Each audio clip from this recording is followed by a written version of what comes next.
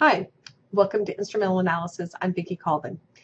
In this lecture from week 8, we're going to be just going through some examples of potentiometric sensors. And my purpose in talking through these examples is not so much to get you really specific about how these sensors are getting used, but to get you to think about the advantages and the disadvantages, particularly of ion selective electrodes as an instrumental method for measuring things like metals. So the first example I want to address is acid rain. So you may or may not know that emissions from both coal-fired power plants as well as cars can introduce SOx and NOx, or SOx and NOx, into our atmosphere. Both of these can create acid rain. And acid rain has a number of effects, both on man-made structures, as shown here. It can dissolve statues and buildings. It can also contribute to deforestation and the destruction of habitats. So acid rain has been a large problem, and in recent times the limits on particularly sulfur emissions have reduced acid rain quite a bit, but it remains a problem for much of the world. So this is a map of the United States in which the pH was measured in rainwaters over the span, I think, of about a year. And in this survey, they had to use many labs from all over both the US and Canada to sort of simultaneously collect rainwater, make the measurements. So there were a whole bunch of different laboratories involved. They were all measuring pH. And if you look at these lines, hopefully what you can see is that, first of all, there was a real problem with acid rain in the industrial northeastern part of our country, which is not surprising because that's where most of our emissions were. But you can also see that there are differences between 4.2 and 4.4 pH, or even 4.6, and that those differences are really significant and actually influence things like the policies about setting what the threshold limits will be on SOx and NOx emissions at various places in the country. So not only was it important to measure pH in many different locations, done actually by different laboratories, but it was also important to be able to understand if one area had a higher pH measurement than another, and that the 0.2 to 0.1 pH units were the kinds of changes that you cared about. So it gives you a sense of how precise your measurements need to be. If you're measuring pH with plus or minus 0.5 pH units, it's not going to be very useful in creating these kinds of data. What I'm showing you here is some data taken both before and after certain kinds of calibration. So over here on the left is data taken on the pH of the exact same sample, but it was measured by 17 different laboratories, all with slightly different pH instruments. And as you can see, the variation in the pHs was actually quite extreme. It certainly looks like a standard deviation not much better than about 0.08 pH units. And that's pretty high given that we care a lot about shifts of 0.1 pH unit for policy. So this was really problematic, and I think it really illuminates one of the problems with electrochemical sensors, which is that they are subject to a great deal of both random and systematic error. So in this case, over here on the right, you can see a vastly improved data set in which all 17 different labs did something different. What they did is they calibrated differently, and it's a little bit of a subtle difference. But normally when you calibrate a pH meter, you vary the concentration of pH using a buffer. A buffer is a mix of salts that fixes the pH such that if you add acid or you add base, you're not going to change the pH much. So you'll have a lot of ionic strength present in buffers. What that's going to do if you're using buffers to calibrate your pH is that the good news is that things like dissolved CO2 and other things are not going to influence the pH of your calibration solutions. The bad news is that the ionic strength of those solutions, if they're going to be in the outside of your pH meter, they're going to contribute to the junction potential or the boundary potential that you're actually measuring, both at your bulb and at your reference electrode. And so as a consequence, you're going to see bigger systematic errors due to those kinds of potentials in the presence of buffered solutions as opposed to solutions that were just dilute acids. So what they did to clean this up is they hypothesized that was the problem, and then they ran their calibrations instead of with buffers, just really dilute acids, and they had to be careful about purging the samples and everything. In any case, that's what cleaned up their data and got their standard deviation across all these labs down into an acceptable range. And so that's just an example of one of the problems of working with these systems, is that you cannot necessarily assume that just because you calibrated your instrument and you're using it what you think is in a proper way, that you're going to have exactly the same kind of data as another laboratory. That's in contrast to something like ICP AES, remember atomic emission spectroscopy, much bigger instrument.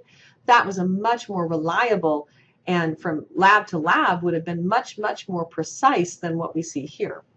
A second example, and it pretty much just reiterates the last one, is calcium in blood. And calcium in blood is a particularly challenging measurement, not because the calcium levels are particularly low, but because blood has so much stuff in it.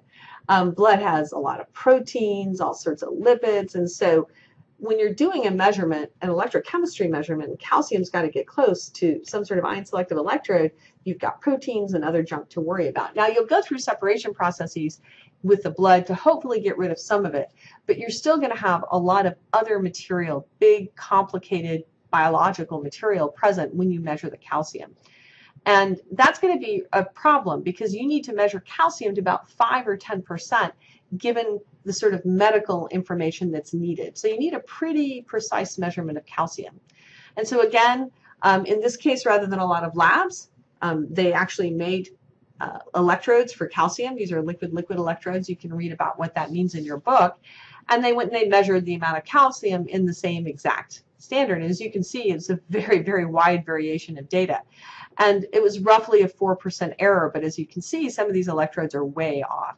And that really, again, points out the fact that in this case, they couldn't just correct it from calibration because the issues were manufacturing issues with how they created that liquid electrode. And so again, if you don't have to be really precise, this kind of ion selective calcium measurement could be perfect for what you need to do. And certainly if you need it time resolved, it may be the only way to get it.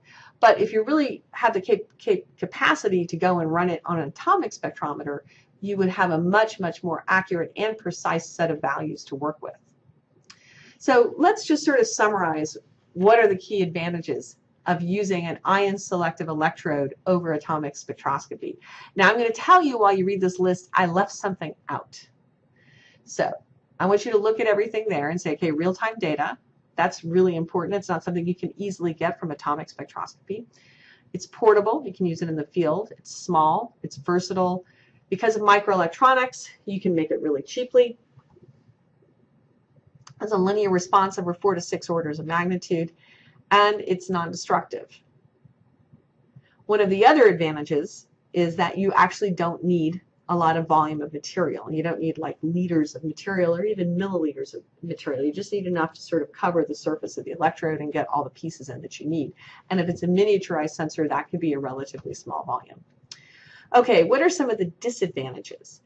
Well, it's certainly the number one disadvantage is going to be with both precision and accuracy. You've got sources of systematic error that come from the unknown junction potentials, and you also have sources of random error just in that it's very hard to simultaneously make electrodes similar, and junction potential can be dependent on a lot of different factors you may or may not control.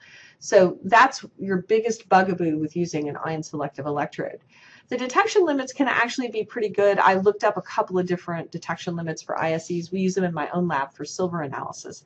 And, you know, I wouldn't have guessed 100 parts per billion. I think to be on the safe side, about a ppm. They're fragile, so they don't last forever. So even though they're cheap, you may have to replace them a lot. And the electrodes can and do get clogged. So if you run them in dirty samples, their lifetimes are going to be much shorter than if you run them in like pure clean water with just metal that you're interested in.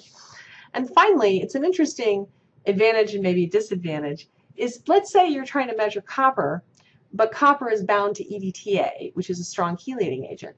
Well, in an electrochemical scheme, the copper bound to EDTA is chemically a different kind of species, and it's not going to be recognized or participate in the same electrochemical processes as free copper. So an ion selective electrode measures only the free ion, which if you do it with atomic spectroscopy can actually give you a picture of both the free ion and the bound ion and the total ion content. So I don't know if it's an advantage, but it's an important difference with atomic spectroscopy, which again measures the total ion concentration, because if copper is bound to EDTA, you know, you're putting it up into a plasma, and it's going to be copper, or EDTA is going to be gone. Here, you're not doing that, right? You're measuring sort of the chemically available copper is a good way to think about it. Anyhow, I hope that you've gotten your head a little bit that ion selective electrodes are a potentiometric measurement. They measure electrode potentials based on the minute changes in charge buildup at two different interfaces that are present in electrochemical cell, and that when you do an ion selective electrode, you're basically manipulating a kind of junction potential in a relatively quantitative way. But there are certain disadvantages, particularly related to the quantitative analysis of data, that depending on your need could be problematic for you. Thanks so much. See you next time.